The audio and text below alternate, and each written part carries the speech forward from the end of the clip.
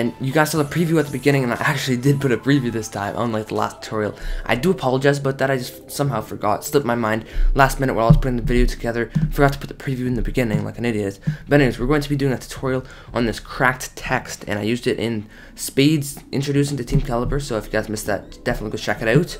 It's a pretty sick introducing video to one of my first videos, or my first edit in the team. So how you guys want to start this off is you want to go up here, I think, yep, and click text, right? And this can work with other things too, but I'm just going to do a tutorial on the text. So now see we have this text here. I'm just going to do this text and call this crack, and not that type of crack, guys. I'm talking about cracked text.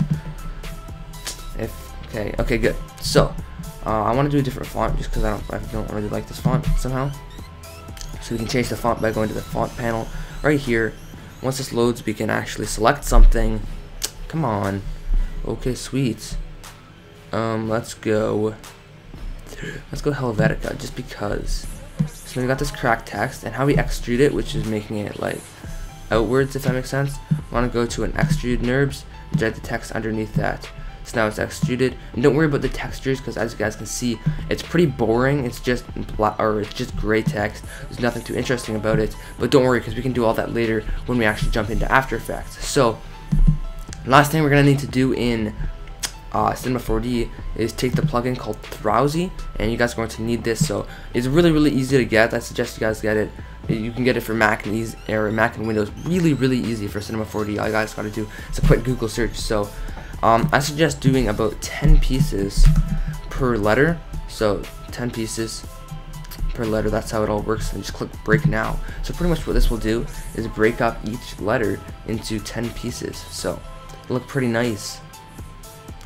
And then it'll reassemble it also. It looks nice, but when you crack it apart, then it's actually good. So anyways, you have these 5 things with 10 pieces in each one. So now that we have this text and it's all cracked up good, we can just go File, Export, and you guys have to export it as a wavefront OBJ.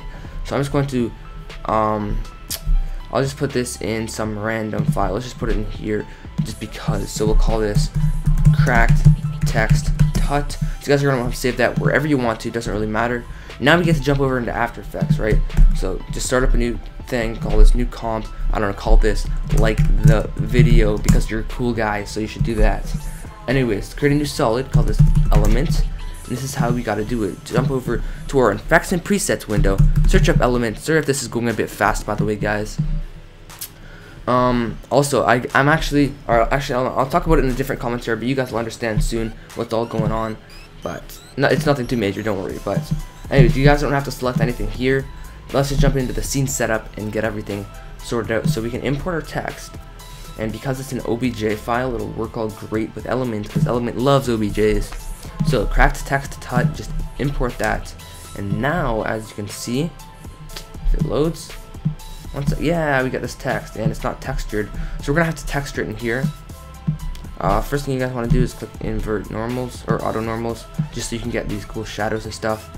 Actually, Erdl showed me that, so Erdl, if you're watching this, shout out to you, thank you very much. I would never have known how to do that, which is pretty embarrassing, but you know, whatever. I'm just going to choose a preset Pro Shader, which is a pack for Element 3D. If you guys don't have it, you should get it. It's pretty swaggy. Let's just choose brushed metal. You guys can choose anything, doesn't really matter. Now you get this cool texture. Also, another thing, now that we have, since all the pieces are cracked, it textures it based on each piece. So how you guys want to fix that is go down to the material, actually just the object, and click texture mapping and do this box preserve aspect ratio. So now it doesn't even look like it changed anything.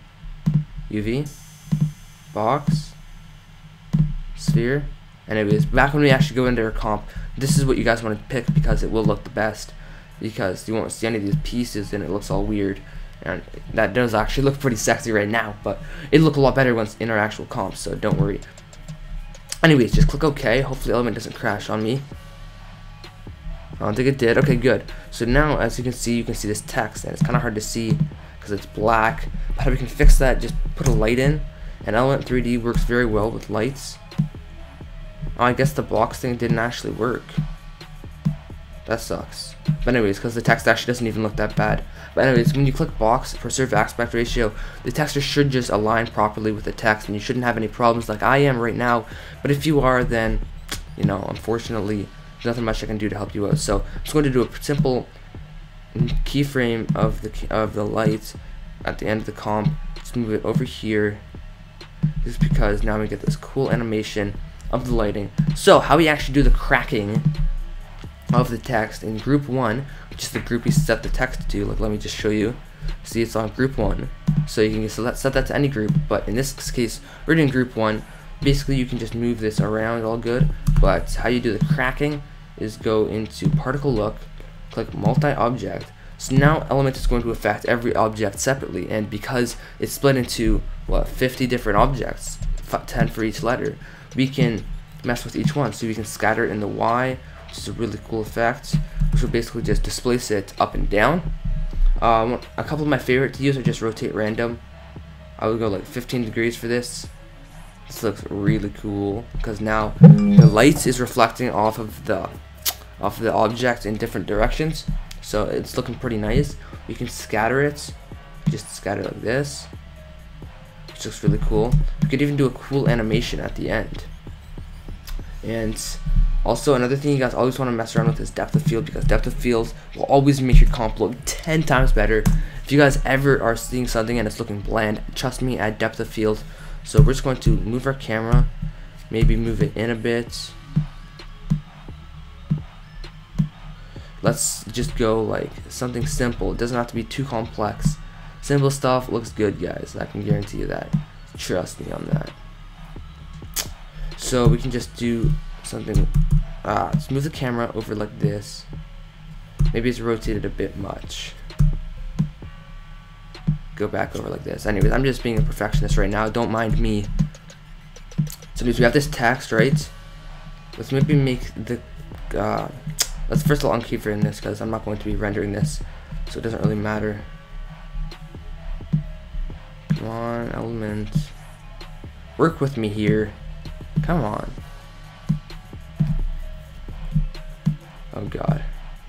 Alright, I'm sorry guys, this is just being kind of weird. Anyways, that looks good enough for now. We can also add an ambient light, which will basically just lighten everything up a little bit so it's not completely dark. We can make the ambient light like 20%. So now, as you can see, I didn't even do that much. So we can click T, turn up the intensity. Let's make that like 50. That's a bit better. So now I just want to move this back over to the center. Like, again, me being a perfectionist, don't mind me. But now, like I was talking about, click AA for the camera settings, camera options.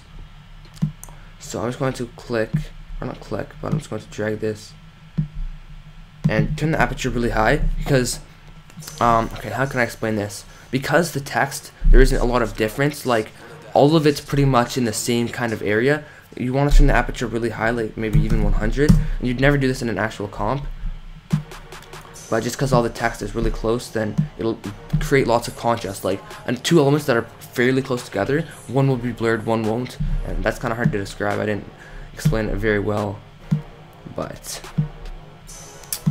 I hope you guys can kind of get the points. Maybe we even need like 300. Alright, that's looking a bit nicer. Anyways, you guys get the basic point. You guys just want to mess around with the settings inside of elements, like rotation. You can even rotate it in the Y. Maybe like -10 might look nice. -5, let's try. +5, I don't even know. You guys just want to mess around with whatever looks nice. It doesn't really matter. Displays looks kind of cool if you guys do it right. It's pretty nice. Anyways, that's about the end of this tutorial. Hope you guys enjoyed. Leave a like if you did. Make sure to throw it in a comment on what you guys would like to see, because I got 3 days to make a bunch of videos because I'm going on vacation, and I actually have so much to do. I gotta make 12 videos for every single day I'm going to be away, plus finish up my store RC. So I'm pretty crazy. So leave me a comment on a quick and easy effects I could do as a tutorial. Would be greatly helpful. So make sure you guys do that. As always, leave a like if you guys enjoyed. Thanks for watching, and have a great day. Bye.